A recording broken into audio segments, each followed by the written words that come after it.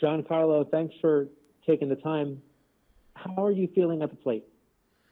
Sure. I'm getting my timing down and just getting my at bats in.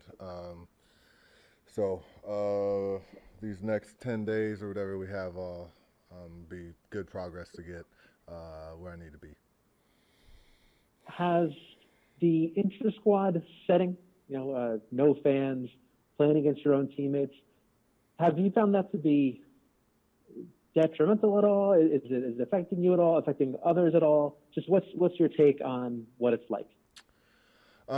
Well, the spring training is just separate. It's a different way of getting prepared. We're just used to spring training, but at the same time, we face guys on the backfield in spring training where there's no one around. The only difference is a huge stadium. So it's just a matter of are you worried about everything else that's around the empty stadium and no one here? Or are you trying to get better and worried about zoning in and locking in? So it's really a matter of handling your distractions, even though I guess in this case, nothing around would be a distraction. So, Thanks, Giancarlo. yeah. Jake Seiner, Associated Press, go ahead. Hey, Giancarlo. Just physically with the calf, everything's been feeling pretty good as you'd expect. Yeah. The progress back has been good. Getting in everything I need to be ready.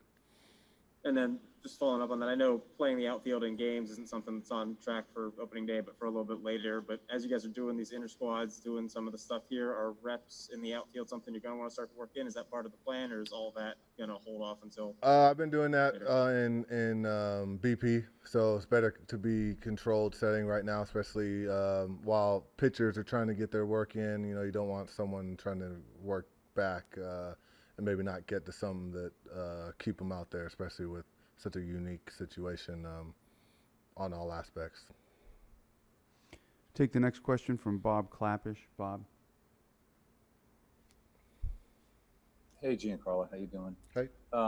Earlier today, Clint was saying that he is intending to wear his mask at the plate, in the field, and do so in the regular season.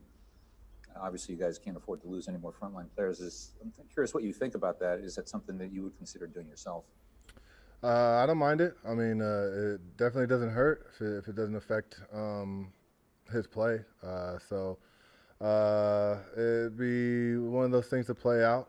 For me, I would do our cold gear mask and put that halfway. I wouldn't do the standard mask, but yeah, I mean, I've done it when it's cold out, so it's not wouldn't be too big of a difference. Sweeney Murdy, go ahead and unmute. You have the next question. Giancarlo, I don't mean to sound humorous when I say this, but you have played in front of small crowds before. That's a difference between there's a difference between that and no crowd.